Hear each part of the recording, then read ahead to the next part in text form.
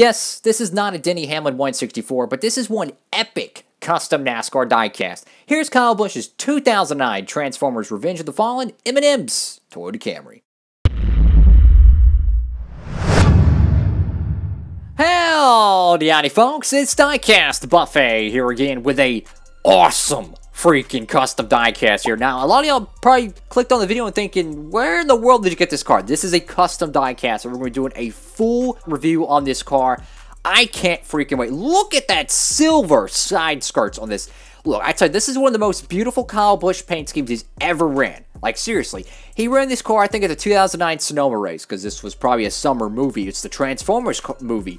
I forget which one of the series it is. I think I've actually watched this one, though. I think it's Revenge of the Fallen. I can't remember what happens, but I've seen some of the recent, or, well, then it was recent, Transformer movies. But anyways, this was a custom diecast that my buddy WBD Diecast made for me. Now, he told me he's taking a break, so, you know, be patient with it. But if you want to get a car like this, just go DM him on Instagram. Again, WBD Diecast. I'll have a link down below for that, because I tell you what, man, his work is some of the best I've ever seen.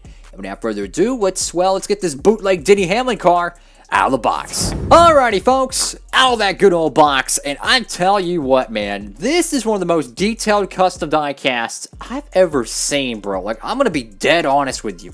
I mean, the pattern on this, it reminds me so much of the red and blue Jeff Gordon cars. Like, let's be honest. And what's funny is this is a 2009 car. So this was the first year that Jeff Gordon ran the black car with the red and, like, you know, yellow, orange flames. This is a... I can't even describe how cool this freaking diecast is. So, once again, WBD Diecast made this car for me. And he told me this car was a pain to make. I can tell. So, not only did he get the winglets wrapped in decal, which I appreciate so much, he got the side skirts painted. He even got the front splitter painted. I mean, that takes a lot of freaking work to do. He got the roof rails painted. I mean, this cat went all out to get this freaking car built. Look, these full wraps on these COTs, I tell you what, these things, they're hard to freaking wrap. Oh, red M&M over here with the good old Transformers helmet. Very cool right there. You got over here on the front, you got the Camry logo right there. And I tell you, this was, I could tell, look, I've used these decals before, and I tell you, they're the best decals you could probably buy.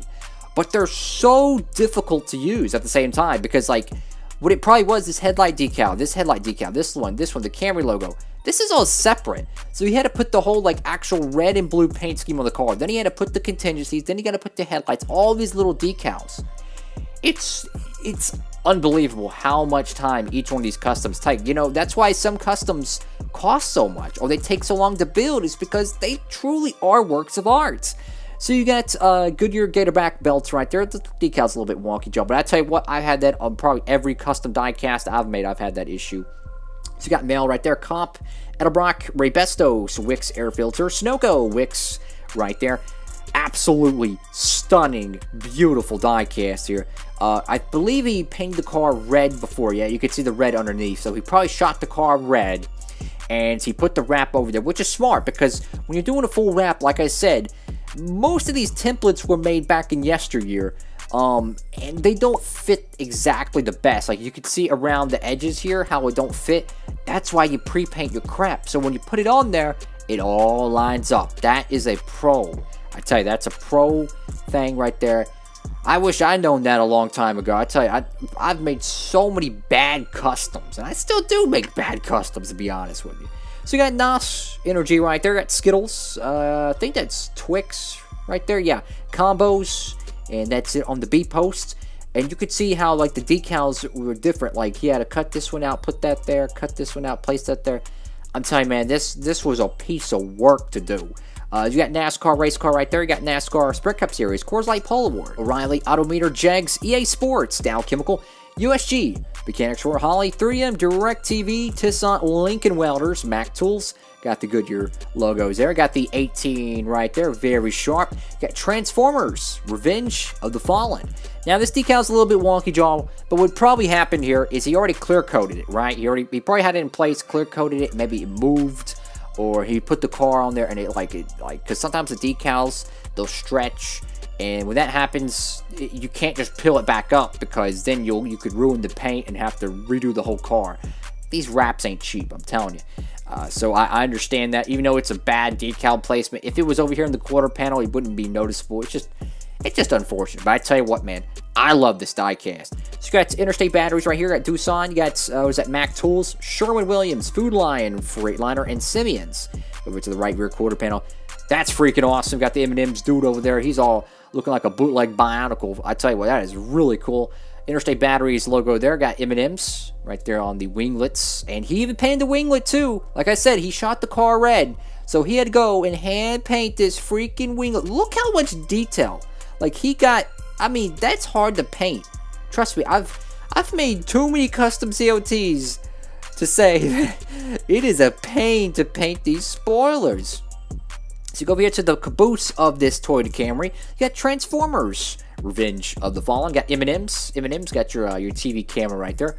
Number 18. Kind of have like a metal plate back bumper. Very similar to the M&M's cars that he runs. Like the diamond plate look on the, the side skirts or on the back bumper. So that's a nice touch with the Transformers theme. Then over here to the right side of the car, and I just love this freaking diecast. I seen a photo of this car at Sonoma. I'm like, bro, I gotta get this car. So over on the roof, you got the number 18, and this is how a stock car should look, in my opinion. Just a big old roof number, very clean, very sharp. You can see there's like I think a interior scratch right here on the back window, or maybe some glue. I'm not sure.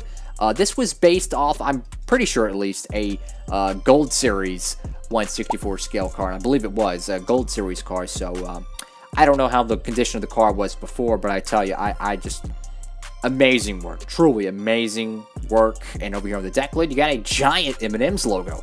Nice. I tell you what, man, we need more people to make custom NASCAR diecasts, because customs are too darn cool not to make, bro. I freaking love this car. I wish I could make a car as good looking as this. I mean, this is incredible work here. I mean, maybe the most detailed 1/64 custom I've ever bought. I mean, this thing is just absolutely flawless. If y'all want to see more custom NASCAR diecast reviews, gotta give the video a big thumbs up. Make sure to like, comment, and subscribe. Of course, go ahead and hit that notification bell down below so you don't miss any of my new NASCAR diecast reviews. I tell you what, man, I freaking love this car. Tell me what y'all think about this car down below in the comment section. And again, if y'all want a car like this, gotta go message WBD Diecast on Instagram. Again, he told me he was taking a break from making customs because he made like 200 of them or something like that. So I totally understand. But yeah, just get back with him. Maybe in the near future, and maybe you can get one of these things made.